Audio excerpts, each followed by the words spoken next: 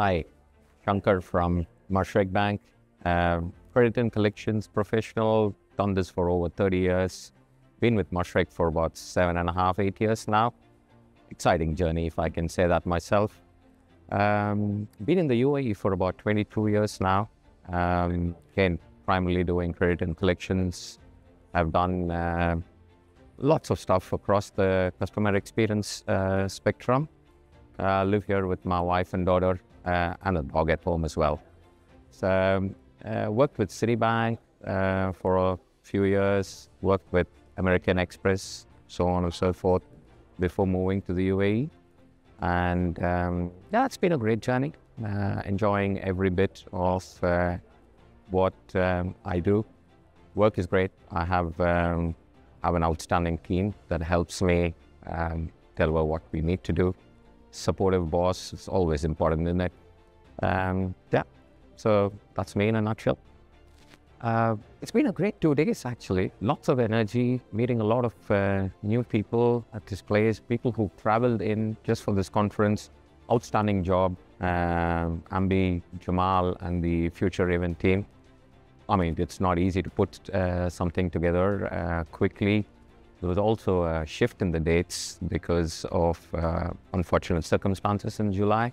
But to having put this together has been really good. Lots of positive takeaways, new people that we've met. We've probably got about 25 visiting cards in my jacket pocket now as we speak. We're setting up lots of meetings over the next few weeks. Exciting times ahead, especially for the AI space in collections. That's what's interesting for us, and looking forward. The team's really energized. They've met so many new people here from the region and from within as well. And it's been great. Interesting developments in the technology combined with the collection space. The last 3 years, what we've done at Mashreq is married the two, but underpinned by the most important concept of all, which is customer convenience and customer satisfaction and the customer experience. Now, people wonder, how could a collections unit look at customer satisfaction and customer experience? But that's the difference. That's the paradigm shift. That's the mindset shift that we have actually managed to achieve. We have about 40% of our early delinquent accounts which do not have a human interface now, which means that the entire collections journey for the customer is done without speaking to a human being. Now, that's a lot.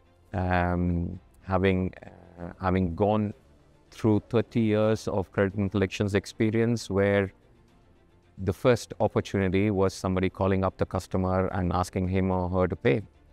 Now it's a machine that's doing it. We are looking at different channels. We are looking at an omni-channel approach, if I could call it that.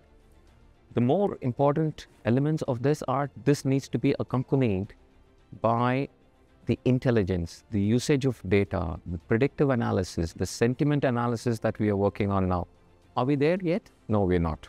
We're probably there about 80%, but that's taken us 3 years to do.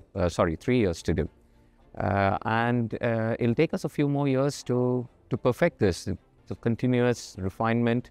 You can't sit back and say, I have managed to do this. We have managed to do this. We cannot do that. It's important to recognize that the customer needs to drive the engagement. If we can move from the collections unit driving the engagement to the customer driving the engagement, then you won more than half the battle. Okay. There we are.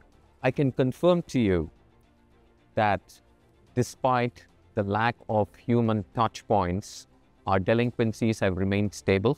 Our loss rates have remained stable. There's been no increase in delinquencies or loss rates. The advantages are obviously much lower errors because of the lack of human interface. Also the fact that the customer experience is elevated to a completely different level. So it's a win-win with an enhanced cost structure and a highly regulated compliance backbone that we use. It's a win-win across the board for everybody.